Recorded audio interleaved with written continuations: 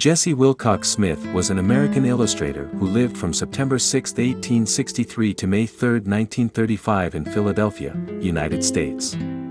Jessie Willcox Smith was a prominent figure during the golden age of American illustration and was known for her contributions to the Romanticism, Impressionism, and Art Nouveau art movements. Her illustrations were primarily in the genre of illustration, and she was associated with the Brandywine School of Painting. Smith was recognized as one of the greatest pure illustrators for her ability to create intricate and detailed illustrations that brought stories to life.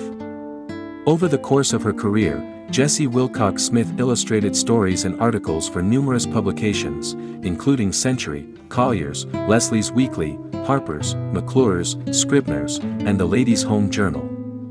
She also illustrated over 60 books, including Louisa May Alcott's Little Women and An Old-Fashioned Girl, Henry Wadsworth Longfellow's Evangeline, and Robert Louis Stevenson's A Child's Garden of Verses. Smith's work influenced future generations of illustrators, and she collaborated and befriended many of her talented co-workers in the industry. Jessie Willcox Smith was born in Philadelphia in 1863, to a family with a father who was an investment broker and a mother who came from a socialite family. She attended private elementary schools before studying to become a teacher. However, the physical demands of working with children proved too strenuous for her due to her back problems. That's when she discovered her talent for drawing and started attending art classes. In 1888, at the age of 25, Three Little Maidens All in a Row, an illustration by Smith, was published in St. Nicholas magazine.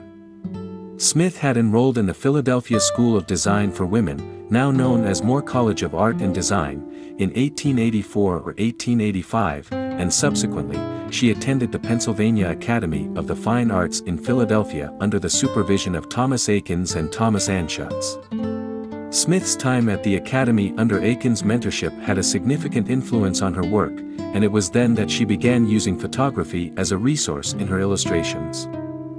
Smith went on to work at the Ladies' Home Journal, where she illustrated a book of poetry new and true and was contributing artist to other publications.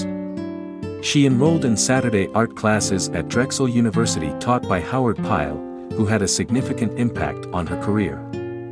Pyle's teachings pushed Smith and other artists of her generation to fight for their right to illustrate for major publishers, and many described him as gifted. She would later say that working with Pyle helped clarify her path as an art student. She continued to work as an illustrator for the Ladies' Home Journal until 1913, eventually becoming one of the most well-known illustrators of her time. Smith's illustrations often centered around children and family life, and she was considered a pioneer of children's book illustration.